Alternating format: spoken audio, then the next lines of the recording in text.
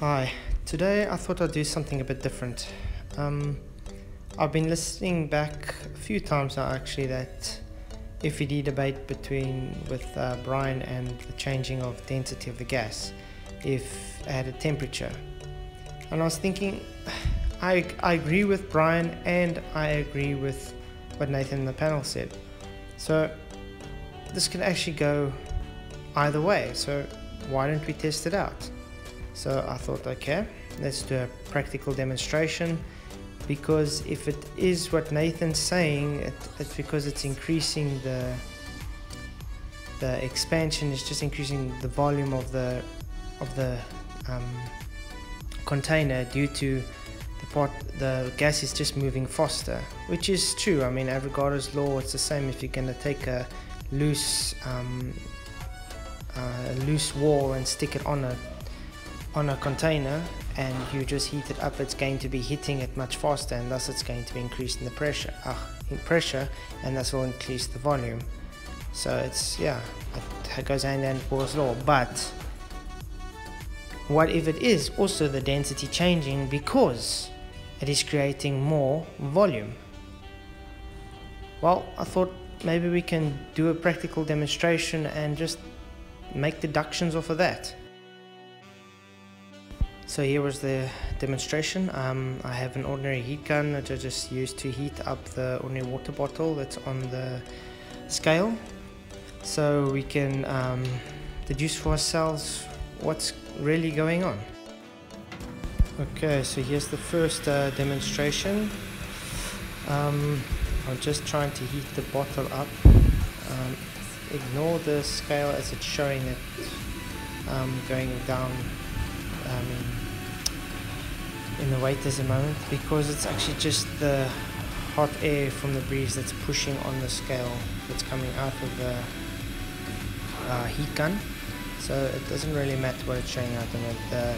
The key factor is, in the beginning it showed 0 because I set it to 0, I teared it out, and then what I want to see is when I put the heat gun off, what is going to happen if the heat has actually made it less dense, and thus it will weigh less, and then if it cools down, then it will become heavier. So we're actually looking for a minus if I put the heat gun down. So let's just watch and see what happens.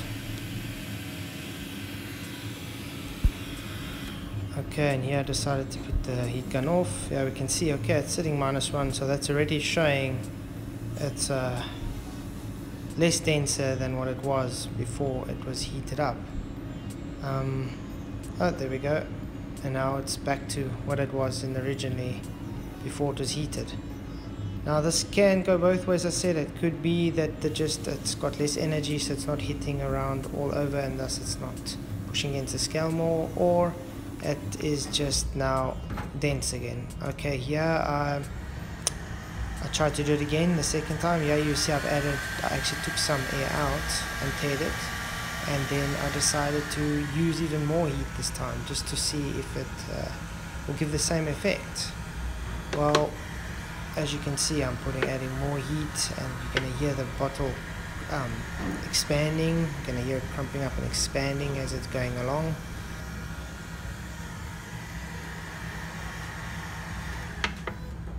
Okay, so yeah, I've put it off, and you can see it's on -2 where the previous it showed -1.